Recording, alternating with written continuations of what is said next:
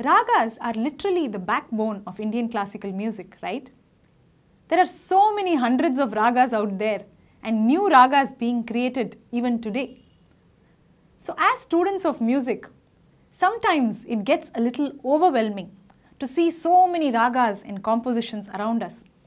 And we wonder, how will I learn and master all these ragas? So let's make this process easier and more friendly by breaking it down into simple steps. So today I'm going to give you a step-by-step approach by which you can learn any new raga and get more comfortable with it. And if you stay till the end of this video, then I have a special surprise in store for you. So stay tuned and let's learn some interesting concepts together. I'm Pratibha Sarathy and you're watching VoxGuru's YouTube series.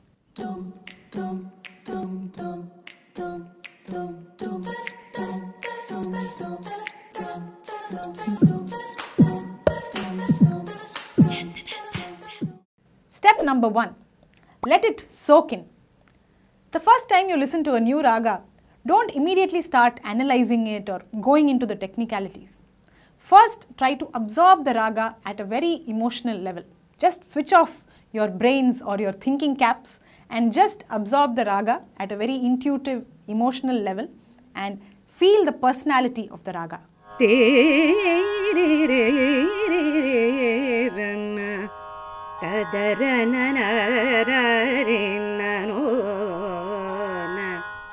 Step number 2, get comfortable with the swaras of the raga. So you must know where each and every swara lies on the tonal graph and which variant of the swara is used in the raga.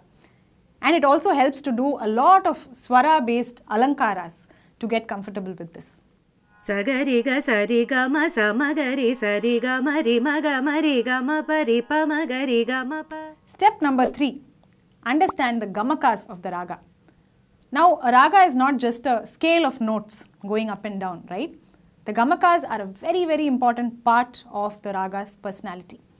Let's take a small example in Raga Kalyani. Let's compare how a phrase will sound without gamakas and then with gamakas. Gama paga sarigari Gama paga sarigari. It makes a world of a difference, doesn't it? Now one of the best ways to learn and understand the gamakas of a raga is by learning a Varnam in the raga. The Varnam is one of the best guides which tells us the important phrases of the raga and how the gamakas are to be applied on each note and each phrase.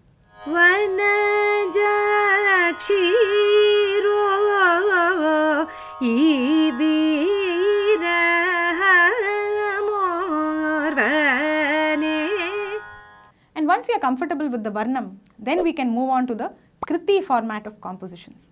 So the Krithis is a very versatile format and it introduces us to many more new concepts like Sangadis, Yeduppu and so on.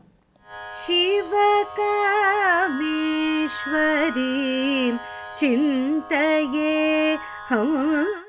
And once you have developed a certain amount of comfort, then you will feel confident to start your journey through Manodharma. Manodharma comes in various forms. It is extremely fascinating how there are so many forms of creative improvisation in Carnatic music. Pa pa ma pa da da pa ma pa da ni da da pa ma ni da pa ma ga ri ga ri sa ri ga ri ri ri. And now comes my big surprise. If you enjoyed the video so far and if you want to learn many ragas by following this structured approach, then there is a beautiful course for you on the VoxGuru app. It is called The World of Ragas.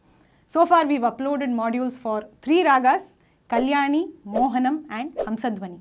So please download the VoxGuru app, pick your favorite raga and get started on this systematic journey through the raga. And trust me, by the end of this course, you will feel much more confident about presenting the raga and you will understand both the technical aspects and the intuitive aspects of the raga's personality. So overall, you will feel much closer and much more friendly to the ragas. And the second surprise is that VoxGuru has recently announced a new fee structure for all the courses on our VoxGuru app. So our courses are now much more affordable and long-lasting too. So we have moved from the monthly subscription model into the annual or yearly subscription model. So you will have your courses for an entire year and at a very affordable and friendly price. So don't miss this opportunity to get started on your learning journey with VoxGuru.